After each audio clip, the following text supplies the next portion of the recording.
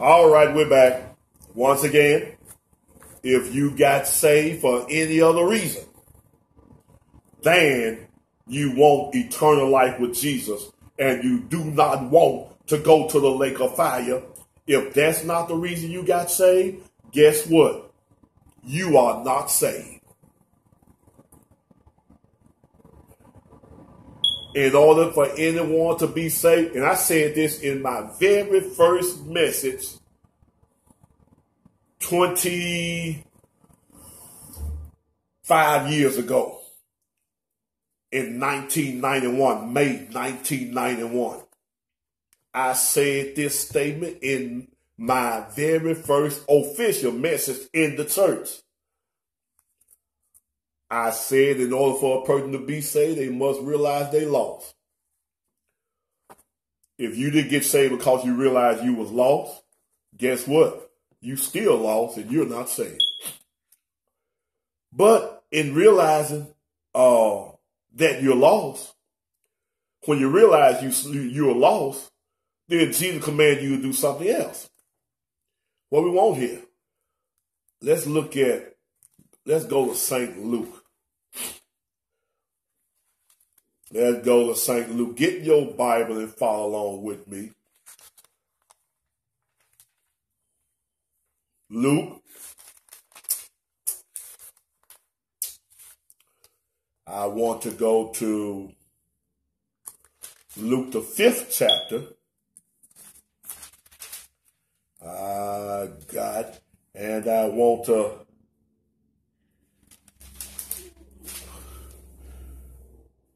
Luke 5. Is that 32? Let's see here. Let's see what this is. See if this is what I want.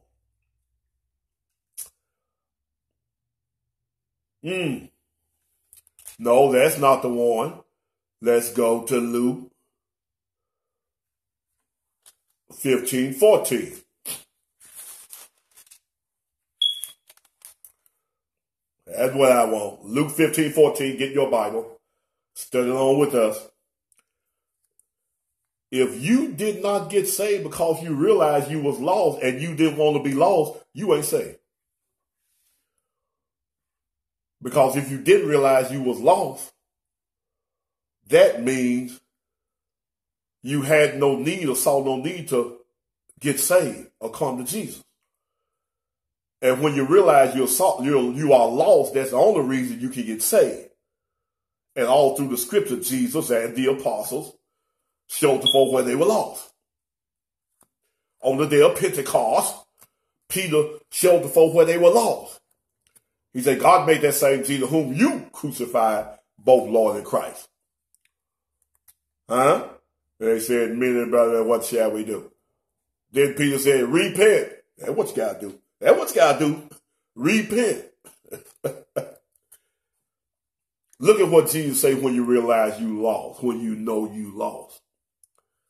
And if you don't know you're lost, but he showed you lost. And Luke, the 15th chapter and the 7th verse, it reads on this wise, my God. I say unto you that likewise joy shall be in heaven over one sinner that repented, more than over 99 just persons who need no repentance. The 10th verse of the 15th chapter of Luke. Likewise I say unto you, there is joy in the presence of the angels of God over one sinner that repented. Eh? When you realize you're lost and you want to be saved, you repent. You come to Jesus, you believe, and you repent. Now, let's go. Now, in case you don't understand what repentance means, let's go to Luke 3:9. I want to show you something. Did you not know? Let's show you what repentance means. And this is John. John preached repentance and remission of sin also. The difference is this. John preached repent and remission of sin, and don't believe on him, believe on the one that's coming after him. The apostles preached repentance and remission of sin, saying that we believe, or saying that you believe on the one that John preached about that we're going to come after. He done came now, and he sent us to preach repentance and remission of sin. We better go there. Go to 24. My God, 24. And the 47th verse. And that repentance, 46. And he said unto them, thus it is written, thus it behooved Christ to suffer and to rise from the dead the third day.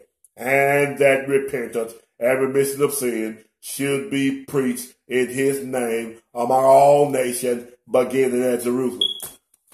That's what Jesus told them to preach. And so they preached it in his name, starting at Jerusalem on Pentecost. And they still doing it now. They dead, but I'm here preaching the same thing, repentance and remission of sin. Other preachers here preaching the same thing, repentance and remission of sin. And preacher, that's what you got to preach. Preacher, nowhere in the Bible did Jesus tell you to tell somebody to accept Christ as their personal Savior. That's not in Scripture. It's not in Scripture. Just accept Christ. Just confess Jesus is Lord. Just believe. That's not Scripture. The Scripture is repentance and remission of sin. Once you believe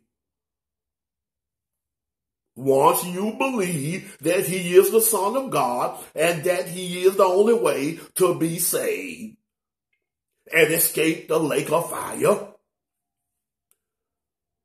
once you believe that, then the next thing you got to do is repent. Repentance and remission of sin. Come through Jesus and nobody else. All right. You understand. Preacher, if you tell anybody, accept Christ as your personal Savior. Confess Christ as Savior. Just believe. And that's all you told them? And you did not tell them to repent? And you did not explain to them that they must repent of their sins? You did not explain to them that Jesus Christ will wash their sins away? If all you told them was accept Christ as your personal Savior, confess Jesus Christ as Lord, believe. If that's all you told them, you didn't preach the gospel. You did not preach the gospel. And you in error. And you need to repent of your sin, pastor.